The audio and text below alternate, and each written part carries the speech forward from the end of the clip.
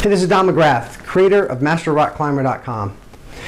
I wanted to share with you something that I observed this last week when climbing with my friend Tom in the gym. Tom climbs at around the 10 plus, 11 minus level on a top rope. He's a young, strong guy who wants to get better and be able to lead at those levels outdoors. So we were climbing together, and while Tom was climbing, I noticed that every once in a while I would see his foot slip off a hold unexpectedly when it looked like he was in full contact with the hold. So I began watching more closely. And one thing that I began to notice is that often Tom's foot would begin sliding when his heel would drop below his toes on a hold. So his toe would be in full contact with the hold, and his heel would drop and his foot would slide off the hold. So, I began watching this and I started thinking about it, went back to some high school physics, and think I have some insights to share with you that I think will be useful. So just to give you an idea of what I'm talking about, watch this clip and the climber on the right, and you might see a couple instances where his heel drops below his toes.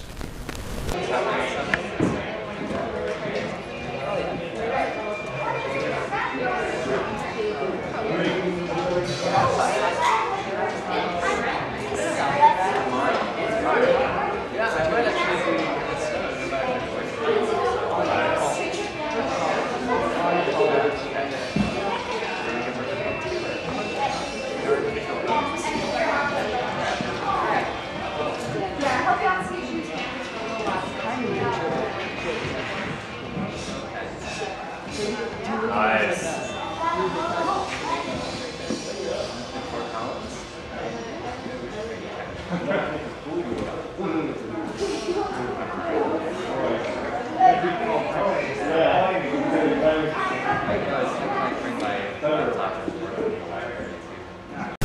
Okay, did you see it? I think you did. So let's delve a little bit more deeply into this. Okay, let's talk about the ideal case.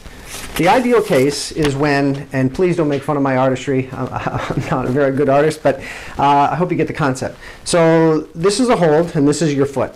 A pretty funny looking foot, but it's a foot nonetheless.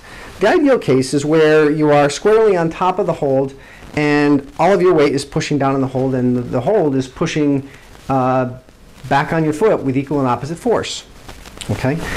And the dropped heel case is one where your foot, your heel, drops below your toes, causing your foot to become askew on the hold. So let's go and look at these in a little more detail. Again, I'm not going to get too scientific, but I do employ a little bit of high school level math to explain this, and I hope to give you some tips as to how to avoid it.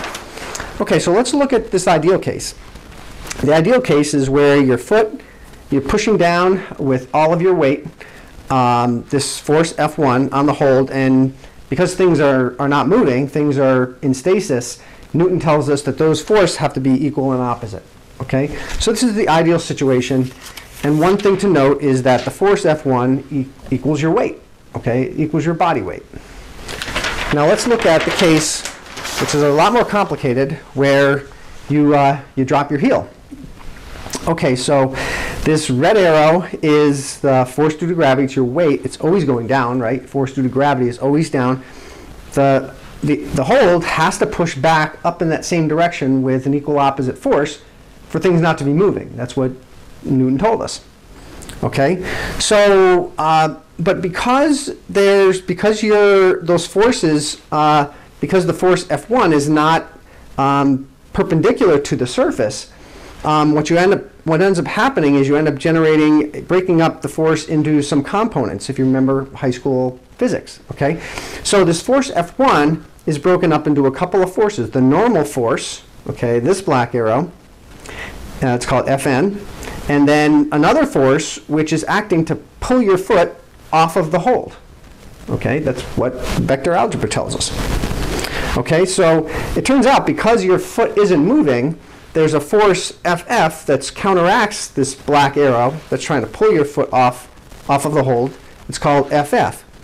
And let's talk about that a little bit. The reason that that your foot doesn't slide off the hold is because there's friction. And this force FF, as it turns out, is the coefficient of friction, this mu symbol here, times the normal force. Okay? So that is the force that's holding your foot on the hold.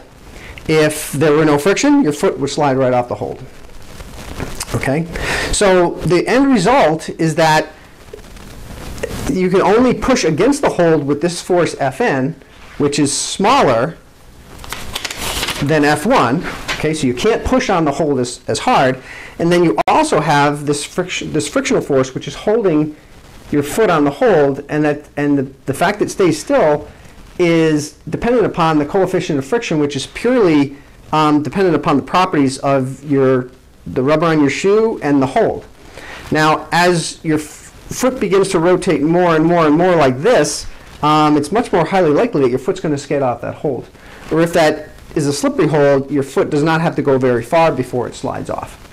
Okay, so it's basic, simple high school vector algebra and physics will tell you that having your foot askew on a hold is not a good thing. Okay, especially if you're trying to push up. Okay, so I hope that gave you some insights as to why that's not good, and I hope you can begin to look for that and recognize that when you're coaching your partner or when your partner's coaching you. Now, so what am I going to do? What can you do about it? Okay. Well, here's a couple of tips. Okay, when you climb, think about keeping your heel even with or above your toes. Okay. It's actually much easier to keep your heel above your toes than even with this kind of a hard thing to do because you've got to be so precise. But think about keeping your heel above your toes. Second, practice heels up. As you're warming up and you're standing, stand there and just lift off the ground. Lift your heels off the ground and think that that's the way you want to be. When you're on a climb, when you're on 2 footholds, you want to be just like this with your heels slightly above your toes. That should be the feeling you have on a climb. So get used to that sensation. Get used to being able to engage those calf muscles to lift you up. Okay. Secondly, I remember seeing an article a long time ago. J.B. Trudeau was saying that one of the keys that he felt in his climbing was when he would push with his feet, he would really, really push down with his toes. And so again, really pushing down with your toes will, again, tend to bring your heels above your toes. Well, I hope you found this useful. I certainly had fun putting it together and thinking about it. And I hope you were able to put some of these 2 tips into use. And till next time, climb strong, climb well, climb masterfully.